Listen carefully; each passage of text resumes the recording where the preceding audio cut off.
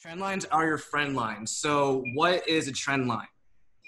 A trend line is a line that indicates the general direction of price. So it indicates, is it going up? Is it going down? It identifies the trend and the subtrend. So if you're not familiar with what a subtrend is, you'll probably notice that there can be a huge uptrend going on, but in the moment price is going down, or there's a huge downtrend, but in the moment price is going up. Those are called impulses and corrections, or trends and subtrends. They indicate reversals and entry points. So trend lines are actually one of the most, I know I say this a lot, but trend lines hands down is one of the most powerful confirmations, probably the most powerful single line that you'll ever use. This line will make you more money than any other line you'll see. So what I mean by that is we're gonna look at a few things. We look for a break and we look for a retest. So I'm mostly gonna go into how to draw a trend line, because if you can draw it properly, then you can use it properly. But if you can't draw it properly, then you can't use it at all. So like I said, they can be used as support and resistance. So they're essentially diagonal support and resistance. A trend line is essentially a diagonal support and resistance line. Trend lines, when used properly, are one of the most accurate confirmations, just like I was saying. When used properly, they can have it in the 90% win rate. I remember the guy I learned this from, his name is Jim Coleman. He's very, very quiet. You won't really see him posting. He's not really much on Facebook, but he is one of the most profitable traders I know. He's very young. He was showing me that with the trend line strategy, you can literally win more trades than not. You can almost make trades just off a trend line. Now, it's not recommended that you only take a trade based off of one confirmation or multiple confirmations. But if you have confirmations lined up with a trend line confirmation, chances are it's going to be a pretty solid trade. Trend lines are as accurate as Fibonacci, retracements and extensions, and cross-index analysis. For the same reason why those are also so powerful, because this is what everyone uses. This is what the retail traders like you and me use. This is also what the banks, the institutions, professional traders use as well. So everyone has a close eye on trend lines, especially when you draw them correctly. Because if you draw them correctly, you essentially have the same perspective as the banks. All right, so how do we draw one? So for a downtrend, we're going to start at the top of a wick of a swing high, connect to the next lower high. We make sure we draw it above price. So I'll show you what I mean by that. So here's a swing high, and all a swing high is, it's a high that's higher than any other surrounding price. So you can see right here, that top wick where price is going up, price does not go higher than that at any point at the chart we're given.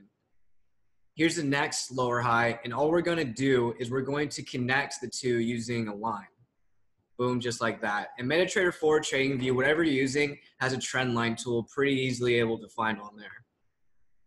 All right, so you might be thinking, wait, isn't this the next lower high? And you'd be right, but if we actually try drawing it, we see that the trend line is invalid, because the moment a candlestick goes through a trend line, it's invalid.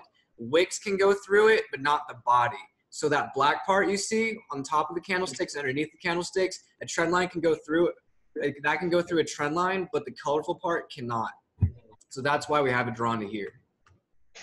All right, so now I'll go over how to do it for an uptrend. It's the exact same thing, except we're going for an uptrend instead of a downtrend. So we're gonna start from a swing low, connect to the next higher low, and draw underneath price.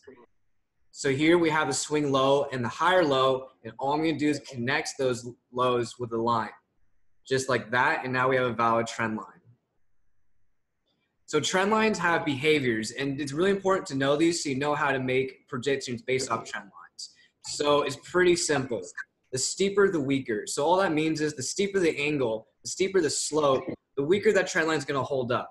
So that means if you see a super steep trend line, you see price is about to touch it, chances are it's going to break through it. Now, if it's a more flat trend line, there's less of an angle, less of an incline, that trend line is stronger. So there's more chance the trend line will break off of it.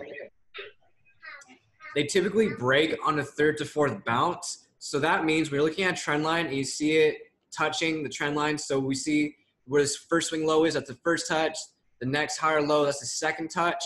Then you can see the third touch up on top. That would be the third touch. So that's what it means by touch. Every time price, the wick, touches the trend line, that's a bounce.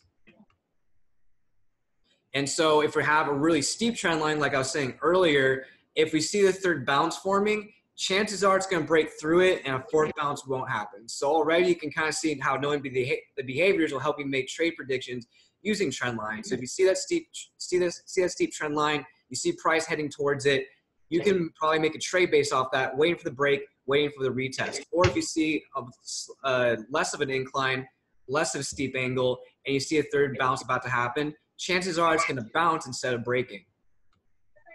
The third trend line bounce is typically the strongest. So if you see that trend line that's not very steep, you see a third trend line bounce about to happen, you can enter in a buy, you can enter in a sell, because you know the third trend line bounce is the strongest, and you also know since this angle of the trend line isn't too steep, it's going to hold up, or the chances are it's going to hold up. So here we have an example of a descending trend line. We can see right here it broke on the third bounce, and then we see the retest on the other side of the trend line. So where we would enter the trade would be right at the retest. That's where we enter in a buy. You don't want to enter the trade right as it breaks. You want to make sure it retests first, because for two reasons. One, it's more predictable from the retest. It's more sporadic, more emotional upon the break. And also you'll get a better entry. You notice how the trend line actually breaks or retest the trend line lower than it does where it breaks. So if you entered on the retest instead of the break, you would have gotten a better entry, and you would have gone through a lot less drawdown. In fact, you would have gone through virtually no drawdown. Here's another example, except we have more bounces this time. It breaks right here on, looks like, the fifth trend line bounce. And again, that's not where we would enter the sell position. We're waiting for the retest right up here. So right where price retest right here, that's where we would enter a sell position, and we would get a perfect entry, no drawdown. We can see that price goes down from there. All right, so that's basically it for trend lines. If you guys have any questions.